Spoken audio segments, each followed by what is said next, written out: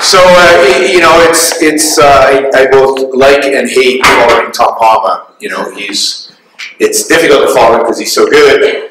But I like following him because he's just giving you this amazing amount of data and this amazing amount of knowledge about the real benefits of trade.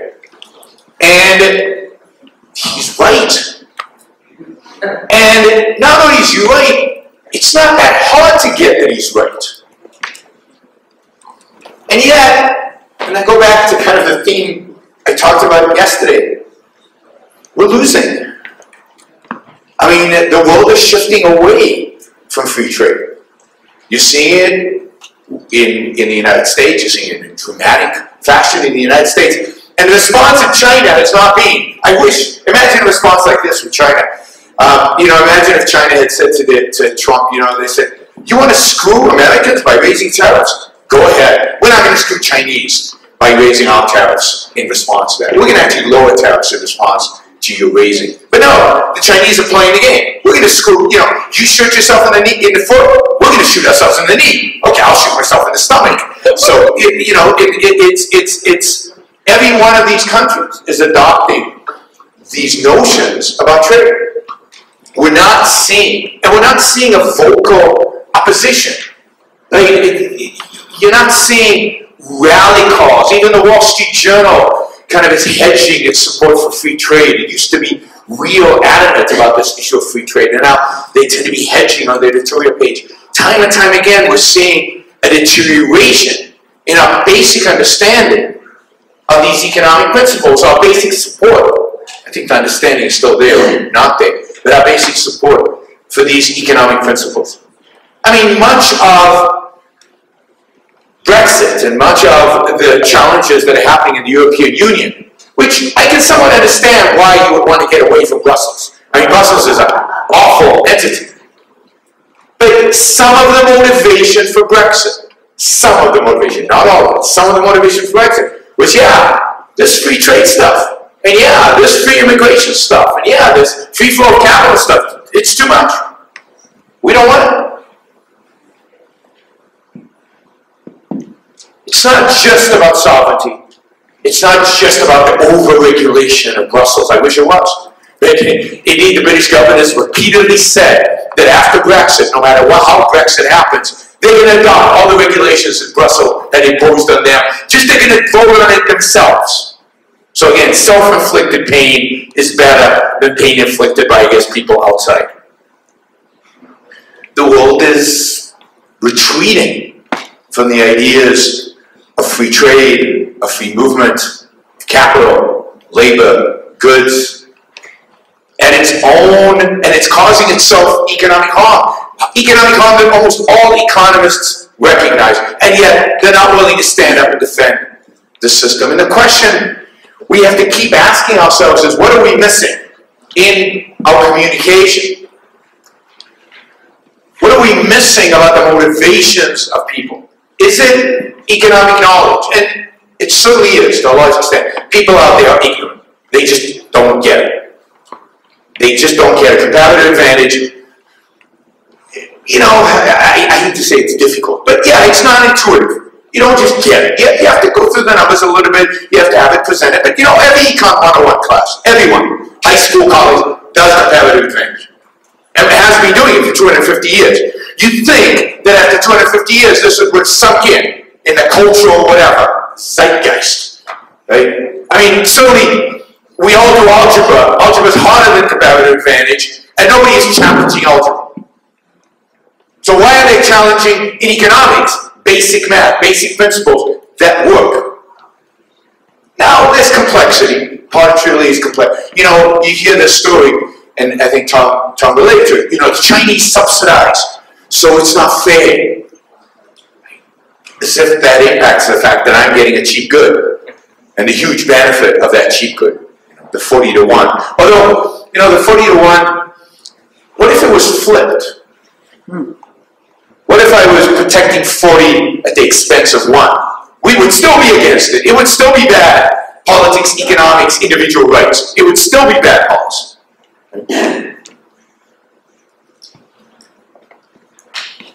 So why? what is it? And again, I want to return to something I said yesterday. And you can see there's so much of the rhetoric that's going on in the world out there. I'm going to feed off of what Tom talked about and relate this to the issue of trade.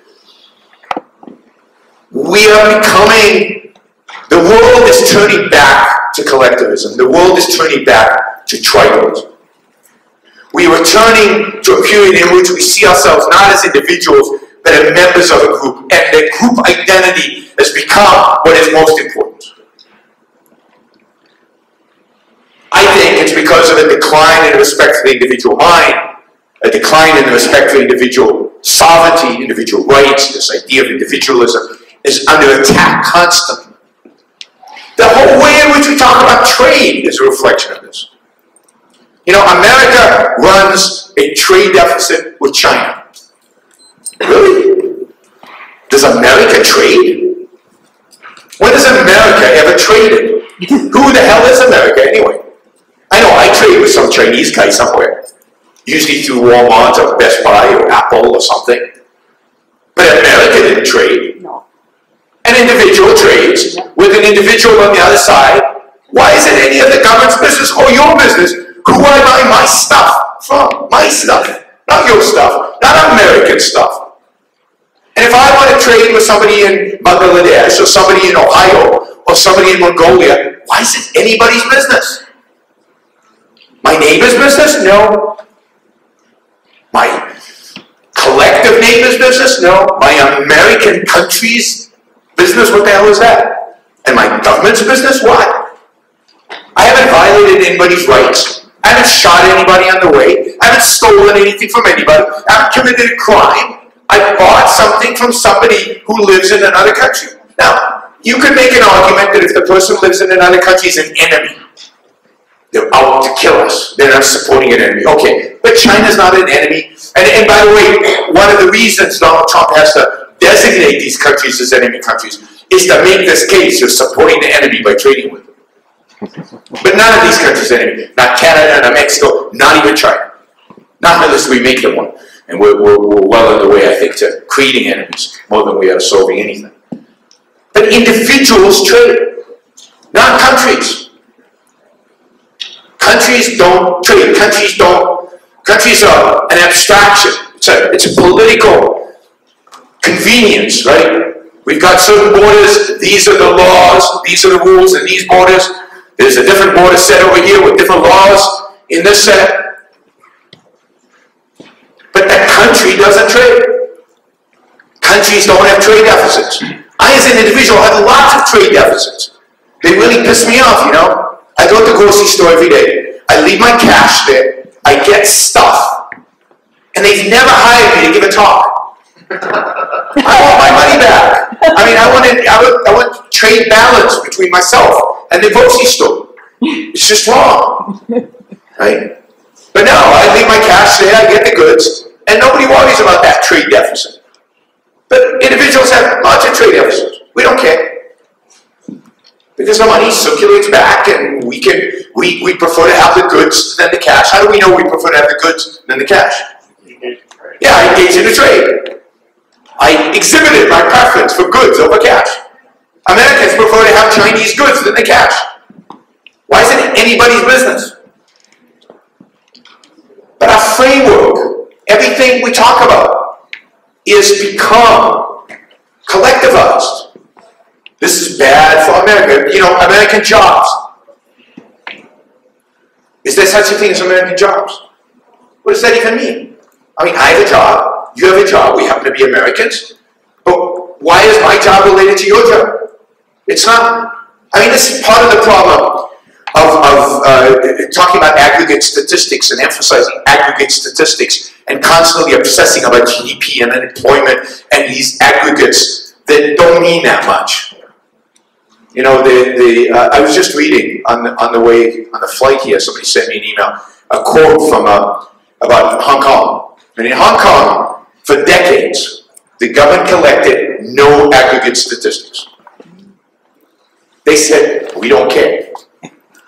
We're here to protect property rights, to allow for contracts, and to create an environment that makes economic activity feasible, and that's it. You know, unemployment, you know, it's GDP, what difference does it make? And they collected no statistics. And at some point in time, there was pressure on them.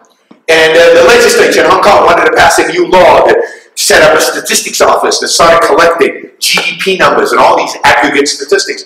And the governor of Hong Kong, to his credit, said, no, we don't need those statistics. They don't impact what we have to do one iota. Our job is not to manage an economy. Our job is not to increase GDP. Our job is not to lower unemployment. Our job is to protect property and contracts and leave you alone to do your thing economically. And he refused to have it. I don't know when statistics were started collected in Hong Kong, but I wouldn't be surprised if you could see a direct correlation between that point and a slow deterioration in economic freedom in Hong Kong.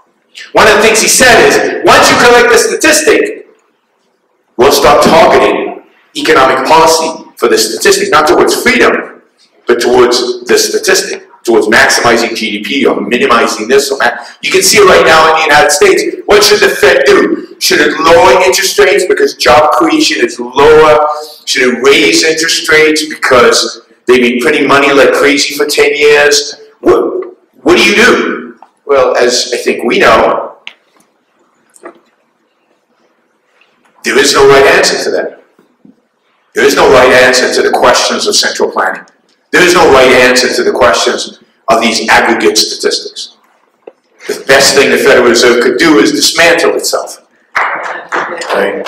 And return the creation of money and the determination of interest rates to where they belong, to individuals in the marketplace, to supply and demand. But that's inconceivable, because America has to have a central bank.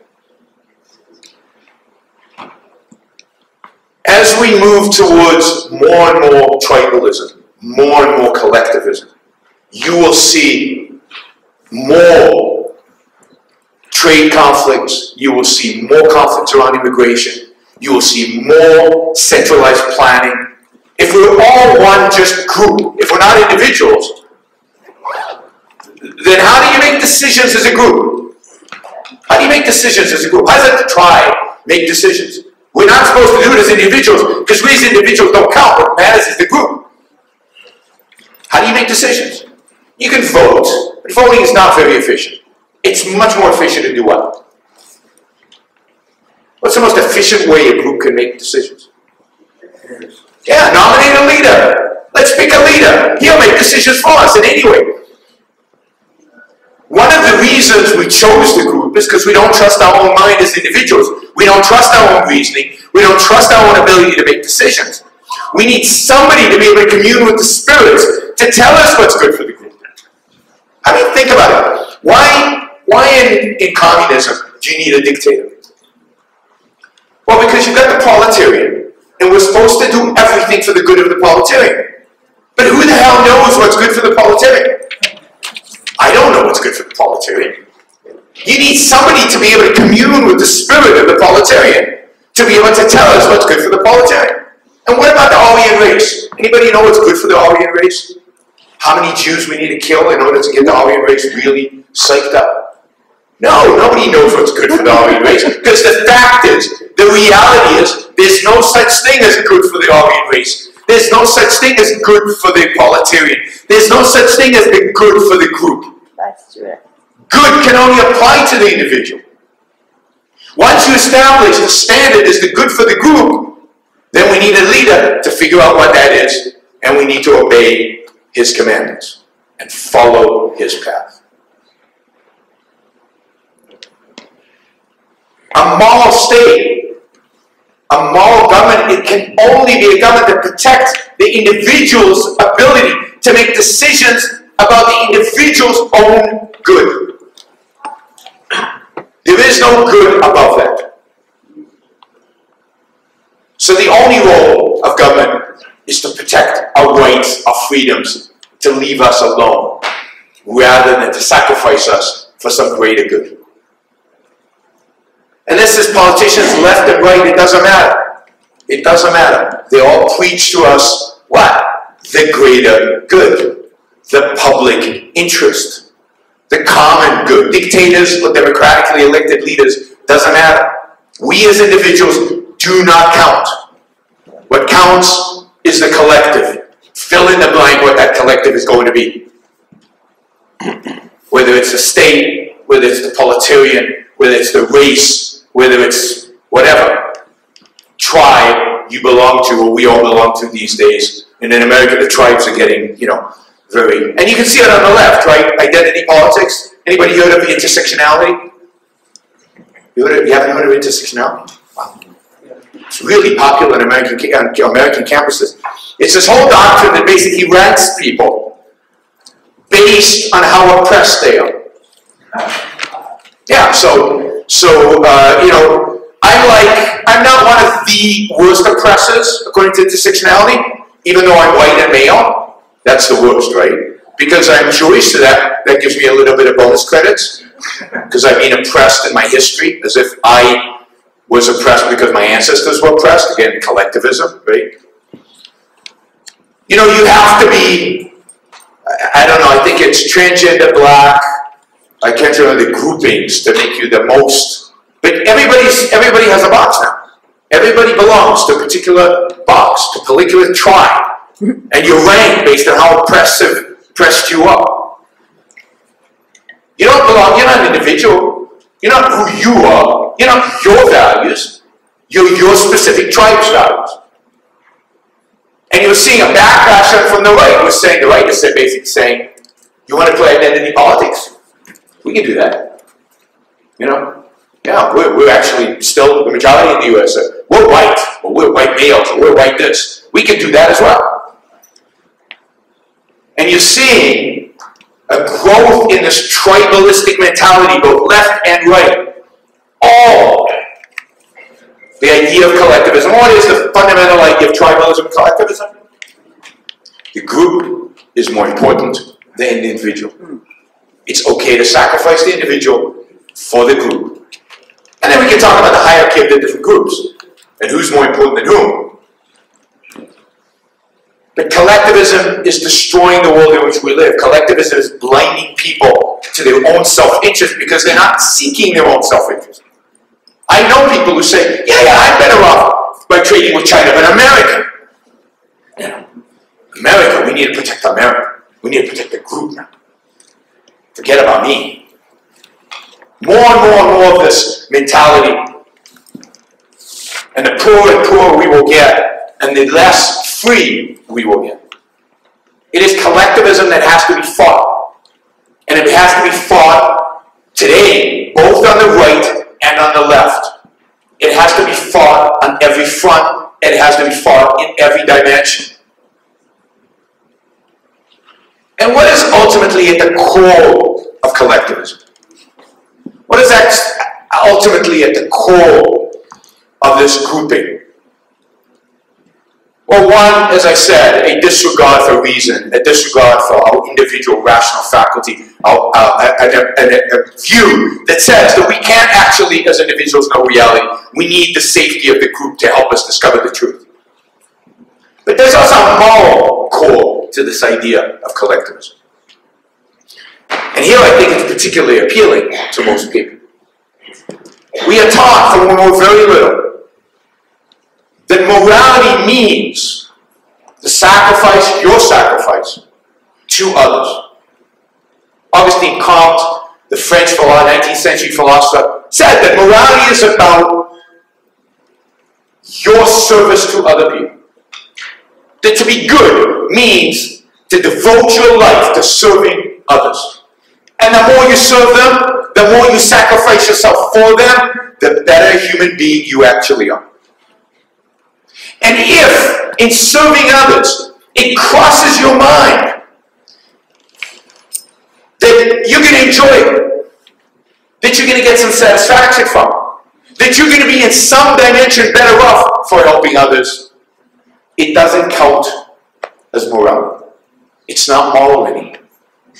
The whole point of morality is to be selfless, to deny self. And he coined this term. He gave it a new name. He called it altruism. Now today we use altruism in a variety of different ways, but the first person to use it philosophically was Comte.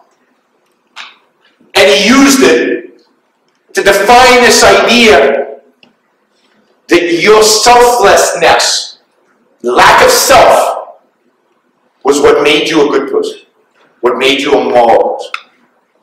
Now, if I lack self, then of course I'm going to be part of a tribe. Because there's no I, there's only us, there's only we, Americans, white, gray, green, blue, whatever. Mongolians, Chinese, we're all just tribes. Individuals don't matter, because self doesn't matter. And this idea, while not in its pure, Augustine Comte sense of selflessness, that sense, people reject that. Nobody actually wants to devote their entire lives, unless you're maybe Mother Teresa, to just other people and to suffer as a consequence. Nobody actually wants to do that. So we don't actually live by that code. But we still regard it as, as right, as moral, as good. That's an ideal. We can't live it because, hey, we're just human. But that's the ideal, so we feel guilty when we don't live up to it. So many people feel guilty because they don't live up to it. It's not about how much help you provide other people. Morality, in our modern context, is not about helping others. Because it was about helping others. Who are the greatest beneficiaries of all of history in terms of mankind? Who have benefited the poor more than anybody else? Charities? Foreign aid? Businessmen. Businessmen are the greatest beneficiaries of mankind has ever seen. They have brought more people out of poverty than anyone. Businessmen under freedom raised the standard of living of everybody. They've helped others more than any other human being. And billionaires, more than anybody else. How do you make a billion? What's the secret to making $1 billion? We're talking dollars, not Mongolian currency, because $1 billion is not that much in Mongolia. Or Korea, where they deal with 7-figure numbers constantly. I don't get how they do the math. But how do you become a billionaire in dollars? How do you make $1 billion? Well,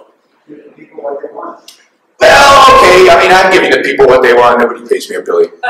It's not enough to give the people what they want. Which people? How many people? What are you giving them? How do you become a billionaire? Come on, guys. Somebody must know, yeah? Create a lot more than $1 billion in value. Yeah, create an enormous amount of value for whom? For lots of people. So if you look at billionaires, they usually touch the lives of hundreds of millions of people. And touch the lives means they trade with hundreds of millions of people. Which means they make the lives of hundreds of millions of people better. Because otherwise, we talked about trade mutually beneficial, right? If I sell you a product, your life is better, my life is better. My favorite example here is, and I usually use this in my talk on inequality, but it's such a good example. J.K. Rowling. Does everybody know J.K. Rowling? Do you read Harry Potter in Mongolia? Harry Potter? Yeah. Yeah? Columbia, you read Harry Potter. In Mongolia, have you read Harry Potter? I don't see the Mongolians reacting, so yes? Harry Potter, these amazing books. I love them. I really enjoyed them. But Harry Potter is a real problem because Harry Potter has dramatically increased inequality in the world. I figured I've spent $3,000 to $4,000 on Harry Potter.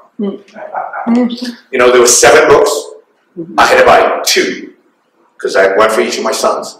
And then I bought an audio tape for me. And then there were all the movies. And then on top of that, there's like rides in Disneyland, amusement parks and stuff like that. Thousands of dollars I've spent on Harry Potter. I got thousands of dollars poorer because of Harry Potter. And what happened to J.K. Rowling? The chutzpah of it, right? What happened to J.K. Rowling? She became a billionaire. A billionaire. And I got poor. Now, you laugh, but this is exactly what Piketty does, and what all inequality mumbo-jumbo economists do. They look at my bank account, and they see my bank account went down by several $1,000s, and they look at J.K. Rowling's bank account and it went up by several $1,000s, and they say, look, inequality's increased. Now, am I poor because I bought J.K. Rowling's books? No. Well, it depends how you measure poverty. If you measure it in dollar terms, I'm poor. I have several $1,000s less. But what did I get for it? This amazing spiritual value. My life is richer. My life is better off for having traded with J.K. Rowling. Just having two sons that read in their generation. They read a book. That's cool, right? And enjoyed it. And enjoyed it. And I enjoyed it. And we got to talk about it. I mean, that's worth, I don't know, millions of dollars probably. The joy you get out of an experience like that. So I'm better off. J.K. Rowling is better off, but inequality increased. So how do you become a billionaire? J.K. Rowling's case. You spiritually enhance the lives of millions, hundreds of millions of people who bought her books.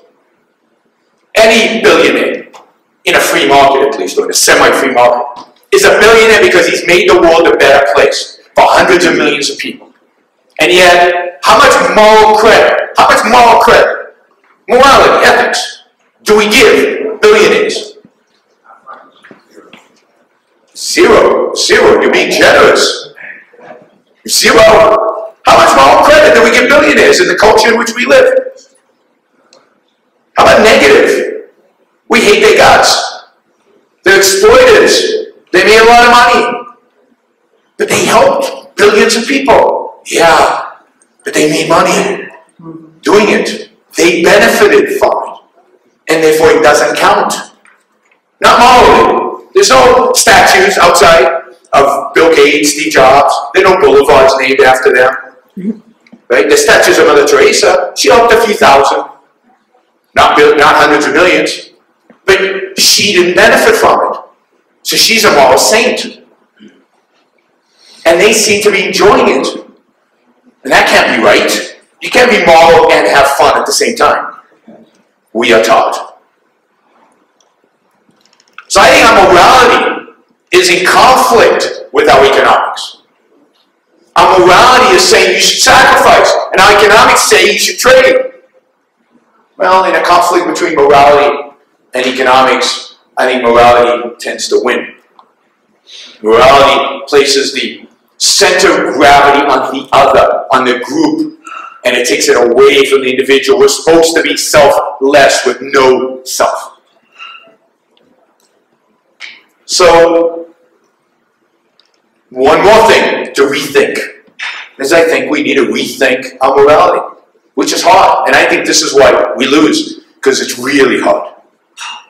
It's hard for people after hundreds of thousands of years of being taught and preached to that they should be selfless servants of fill in the blank. And now you tell them, no, you should trade, win-win, it's good for you. Oh, but that's not all. And again, conscious people might say, no, that's not what morality teaches us.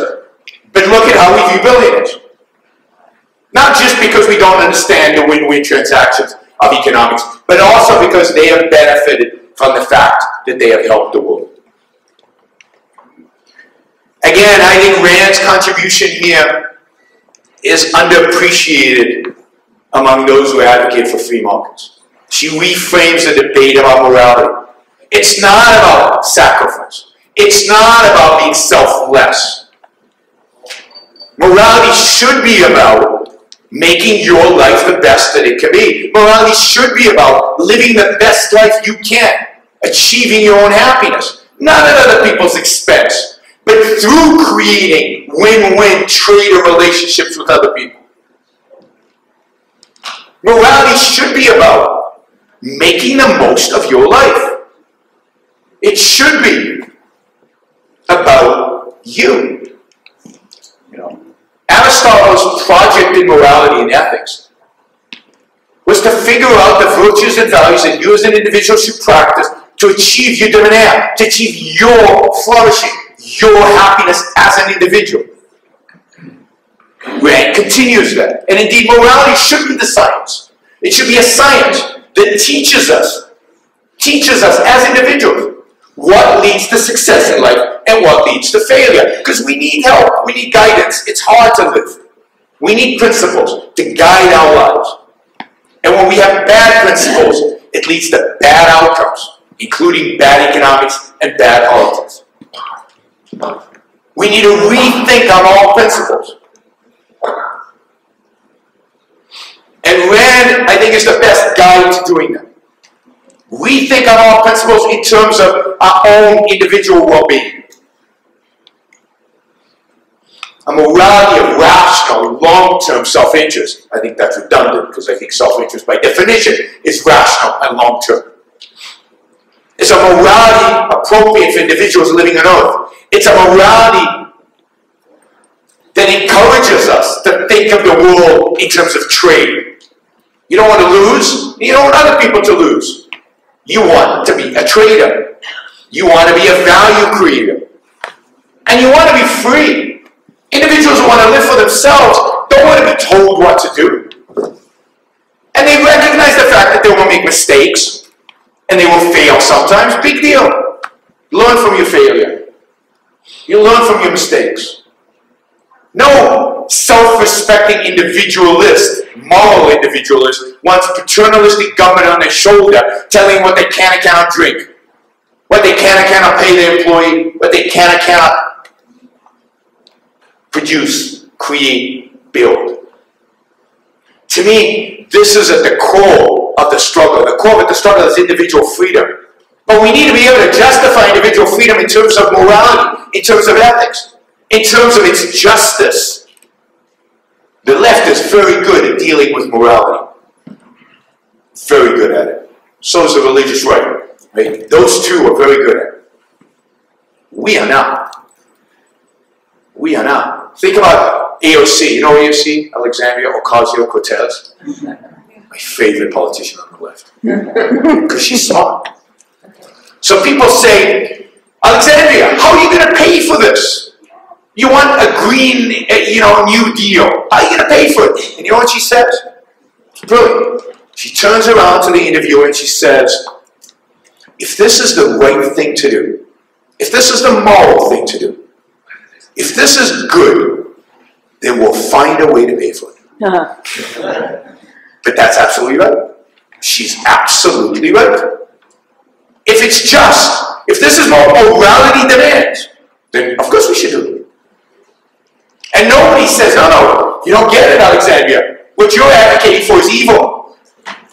What you're advocating for is wrong. What you're advocating for is immoral. Forget the money. The money's irrelevant. What's really relevant is the fact that you are advocating for evil policies. For policies that violate individual rights, that violate the freedoms of individuals that live their lives as they see fit. Yeah, the money's not important. Look, people in America, we talk about Medicare for all, socialized medicine. Ooh, that's evil, right? Because it costs so much. Yeah, but we're richer than Europeans and they have it. So why can't we have it? Right? It's not about the money. It's not about costs. It's about the sheer violation of individual choice. The sheer violation of the rights of doctors and nurses and patients to make choices about their own health care and about who they, how much they charge and what kind of health care they do if you're a doctor. It's about the rights of producers and the rights of consumers. It's not about the money. It's not about costs. I mean, I'm exaggerating, but that's not the barrier because, hey, the Europeans do it. It's about morality. It's about what's right. It's damn evil to have socialized medicine. We can figure out the economics afterwards. But let's fight on a moral foundation. Let's fight for the rights of individuals to live their lives free so that they can make decisions about their own well-being, about what makes them happy, about guiding their lives based on their own reason, in pursuit of their own values, without somebody dictating to them how to live, and without a morality underlying everything. It's all over the place. that selflessness is somehow noble. You see in basketball, just watching basketball. He was selfless because he passed the ball. Really? You mean he doesn't want to win? He passed the ball because he wants to win. Winning is a higher value than dribbling. But it's infected everywhere. Selflessness is good. Self-interest is bad. Why? You only have one life. You only have one life. This is it. I don't know, I guess some of you might believe in reincarnation. I don't, and it's way too risky because I might come back as a cockroach. So I'd rather think of this life. One, this is it. Right? Live it. And demand the freedom to live it. That's where the battle is. Thank you.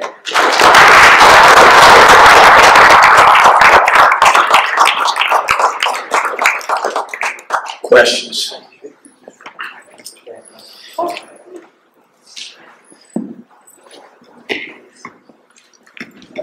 Couple things.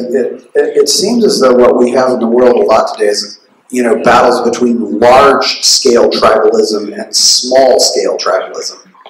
And secondly, how do we keep free trade agreements from becoming corrupted? The United States Constitution was a free trade agreement, and now it's morphed into all these other things that it never should have been and was never intended to be.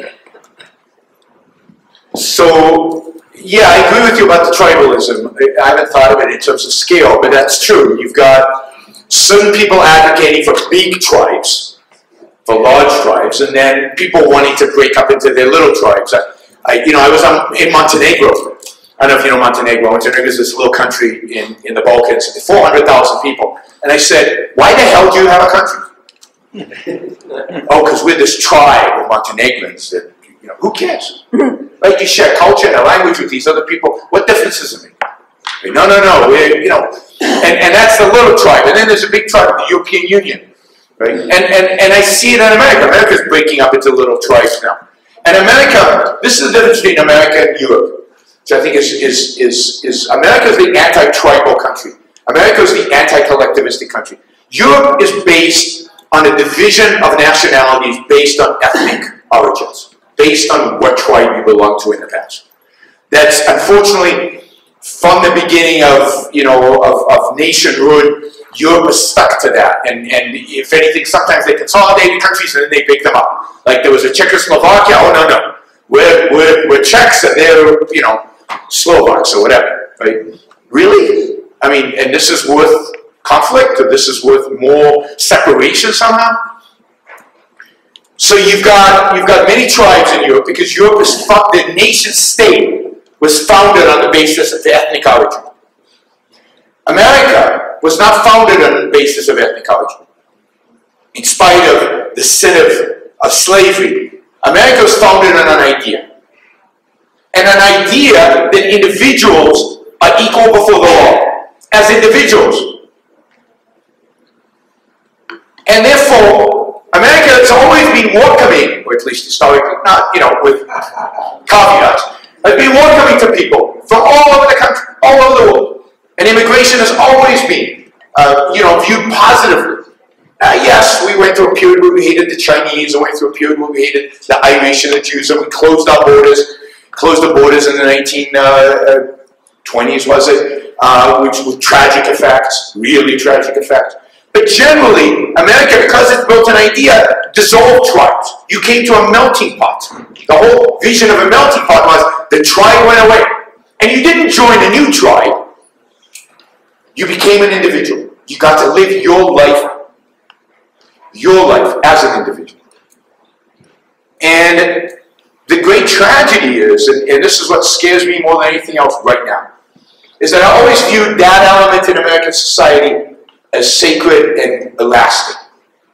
And then, statism and governments left, right, they come and go. But this idea of individualism was part of what it meant to be American. And it was deep-rooted in the American spirit. And that's what I see dissipating and going away right now. But because of both left and right, I see it across the entire political spectrum.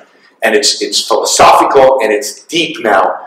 And it's going to be very difficult to reverse this trend. And I think that has global implications and have implications for everybody. If America loses that vision of what it means to be an individual and treat people as individuals, what happens to the rest of the world? Yeah, Tom. I'd like to ask your general thoughts about the complementarity between different kinds of arguments for freedom. So I presented a bit more of the data-driven, life's better off. You presented the right of the individual to live her or his life. Those are complementary, but they're different. Yeah. So let me read to you a statement from 1844 from Friedrich Engels, the outline of the critique of political economy, which appeared in the same issue as Karl Marx's anti-Semitic diatribe on the Jewish question. The Jewish question. Where he attacks favorite Karl Marx essay, you should all read it. It's amazingly anti-Semitic. His fundamental attack on capitalism was it turned Christians into Jews. Yes. And it depicted Jews as money grubbing, and he says they worship money. And he literally says Jews are selfish, therefore they are capitalists, they're money grubbing, and Christians are becoming Jews, and the solution to the Jewish problem is to get rid of the Jews. But what he meant by that is not just the Jews. He meant by that get rid of capitalism and selfishness and individualism in totality. The Jews represented that for Karl Marx. Well, here was Engels, his buddy, attacking bourgeois liberalism, that's us, for being in favor of peace.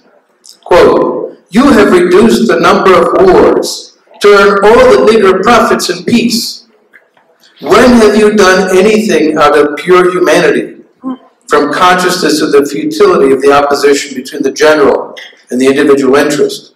When have you been moral without being interested, without harboring at the back of your mind immoral, egotistical motives?" So that's very strong support for your approach to go to the question of it's okay, it's good to profit, to be interested, and to be interested in your life.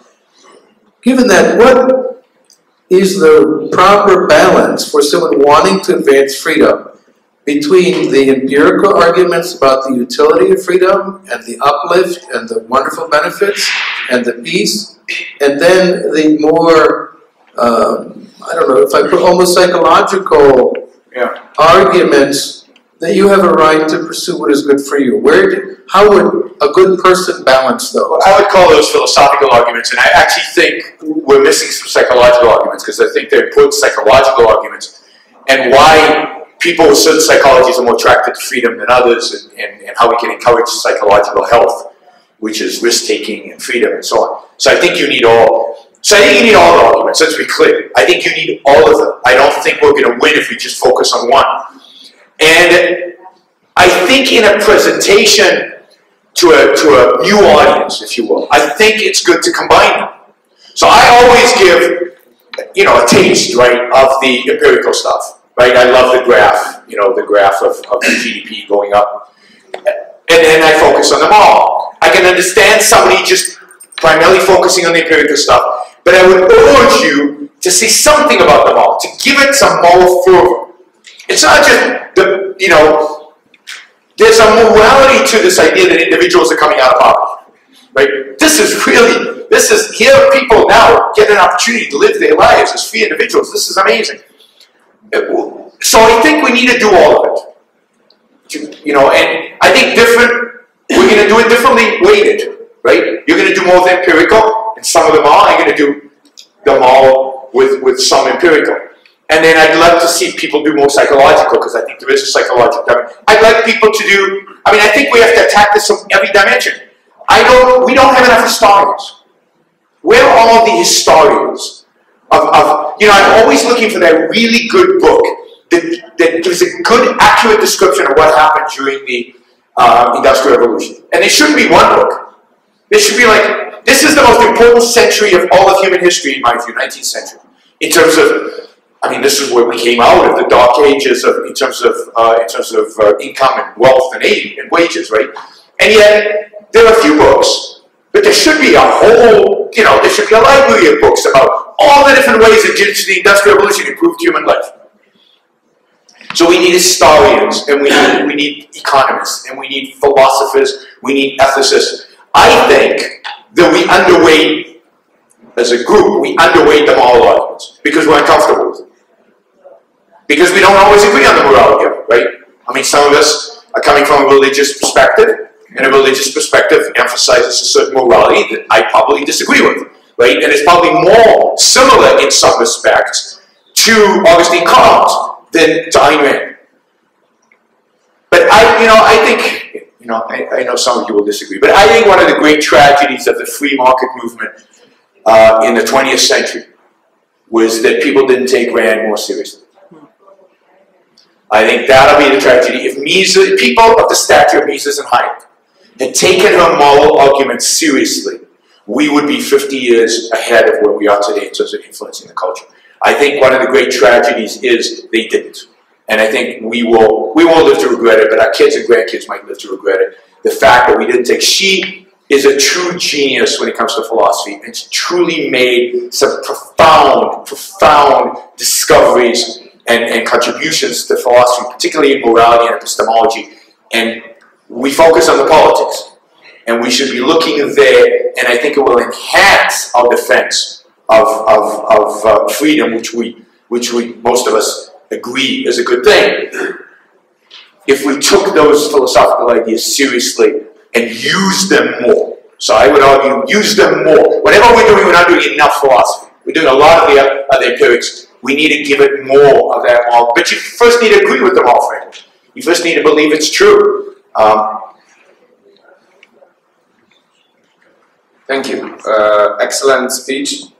And I totally agree that the businessmen are the people who made much more than anybody else to put people out of poverty, but still business is broadly accepted as something dirty, and the businessmen, they squeeze something out of society, and there's this notion that they can give back, and there's three magic words: corporate social responsibility.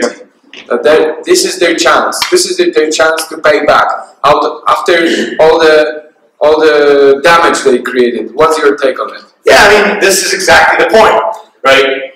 Instead of seeing businessmen as the producers of the great wealth we all benefit from, right? As Tom said, to make $1 billion, you have to create trillions of wealth. You literally have to create trillions of wealth. People have done the calculation of Bill Gates and stuff. It's trillions of dollars in wealth for all of us. For their 70 billion, which is the wealth of Bill Gates. You can't even imagine what the number would be for Amazon. Just think about how Amazon has changed our lives. Every one of our lives. Everywhere in the world. Even to the extent that other companies, like in China, mimic Amazon. So they don't get it directly from Amazon, but they get it from the fact that somebody's mimicking their idea. So the fact that Jeff Bezos, pre-divorce, has $146 billion, quite a bit less after divorce, is peanuts. It's nothing as compared to the amount by which he's enhanced our lives, right? But instead of that, and remember that, and that's again underestimating it. Just think of the number of people he employed. Think of the suppliers. Think of all the small businesses that sell through Amazon and now have a business because they have a distribution channel, which is Amazon. I mean, you could go on and on and on, and the ripple effect of one business has on our entire world. It's changed the world in profound, positive ways. And yet, they've squeezed society. Who the hell is society again? We're the people they've squeezed. Yes, some mom and pop shops also closed. Okay, but that's competition, right? That's the way the world works. You can't compete, you close. But even the people whose shops have closed, his life is better for having Amazon. Because they live in a relatively free society in which competition drives innovation, and therefore their standard of living is rising. In every dimension, this is a good thing. And yet, they have to give back. And when I hear businessmen say this, I go, what the hell did you take? You've been giving your entire life. Yeah, you benefited from giving, but that's good. That's not a bad thing. You've taken care of yourself. I once attended a Lifetime Achievement Award luncheon for businessmen in Charleston, South Carolina. So no lefties in the room, right? These are all good conservatives and all businessmen who've achieved something in their life. And I think there were 3 or 4 recipients of the award, and they read these long bios, right? These long biographies of who this person was and what they've done. They spent, in a 10-minute biography, they spent the first minute and a half on a business achievement, and the next 8.5 minutes on a community service and charity. And then I got up to speak. And I was furious. I said, I've got nothing against community service and charity. It's really nice. It's pleasant. It doesn't matter though. That's not what makes you a good person. That's not what changes the world. What matters is what you produce. What matters is how you apply your energies, your thought, your life in taking care of yourself and your family. And you did a magnificent job of that. You did such a good job of that that you helped everybody in your community. You employed people. You created value. You made the world a better place while helping yourself. And you feel guilty for that. So you don't do the charity and the community service because you love it, which I'm okay with if you love it. But you do it in order to reduce the guilt you feel from making all this money. But why do you feel the guilt? What's there to feel guilty about? Right? And you can see them all squirm in their seats. Right? They gave me a standing ovation at the end, but they were uncomfortable. It's uncomfortable because it's true. It's exactly what's going on for them. And one of the examples I gave, if you take the United States in 1776, America in 1776 was a poor place. It was a third-rate, I mean, the British didn't really fight, right? They had bigger problems with France, Spain, or whatever, right? And by 1776, this third-rate colony, within 40 years, by the breakout of World War I, was the richest economy in the world, the most powerful military, it turns out, in the world. Just an amazingly rich place. How did that happen? Because of charity and community service, right? Because Americans are charitable, so they built the economy on charity. No, it's because businessmen. It's because of all those robber barons. They built America. And how many statues do we have to Rockefeller, Carnegie, Mellon, J.P. Morgan, God forbid? No, he's a good guy.